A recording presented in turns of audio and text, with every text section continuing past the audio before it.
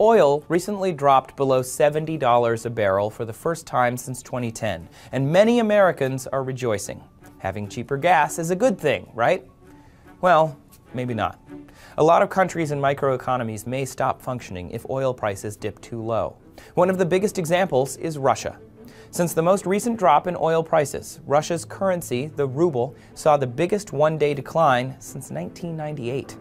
This is because oil and natural gas make up about 70% of the country's exports, the second highest in the world, and Russia gets more than half of its budget from oil revenues. This drop ensures more financial hardships and less economic growth in a country already dealing with numerous international sanctions.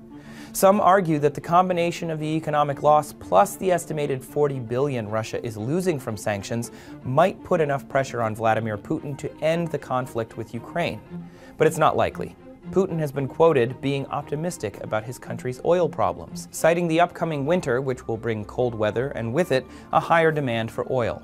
But this is strictly speculation, and history may have a way of repeating itself. Many blame the fall of the Soviet Union in the 1980s partially on a decline in oil prices. Other major oil-producing nations like Iran, Nigeria, and Venezuela have their own struggles. In fact, Venezuela's economic woes have already led to countrywide violent rioting. The country is suffering from high levels of inflation, which has led to a scarcity of simple products like toilet paper and toothpaste.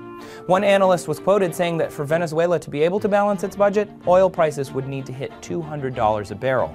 The money lost from the new drops in oil prices has forced the government to make major cuts and increase taxes, something that will not help ease the unrest. So, lower oil prices could cause entire countries to fail, but they aren't the only people affected. Lower oil prices could also hurt the fracking industry and put thousands of Americans out of work. Fracking is an expensive process, and in order for those companies to make a profit, they have to sell their oil at a high price. If the price dips low enough, they'll have to stop drilling.